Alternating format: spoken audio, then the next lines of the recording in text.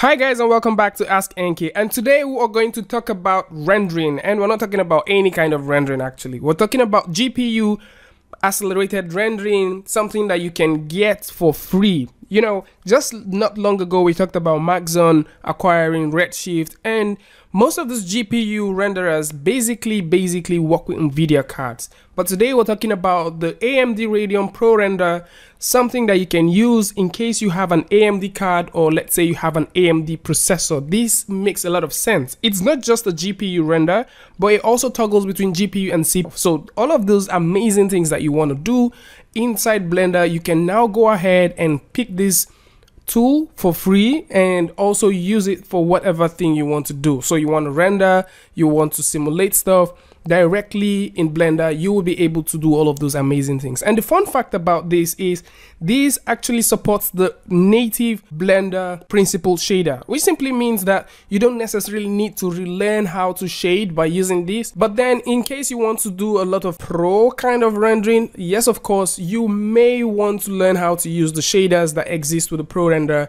to do these amazing things. And we all know before now that the ProRender ships with both Cinema 4D and Modo, and they also have plugins for 3ds Max, Maya, and also SolidWorks plus Blender. And what they're saying is there is a new version that is available, so you can go ahead and pick it up for yourself and use them for whatever you want to do. So if you want to get a copy of this, you can go over, links are all going to be in the description, amd.com/technologies, and you can just simply go through and hit the download button and start getting this for yourself.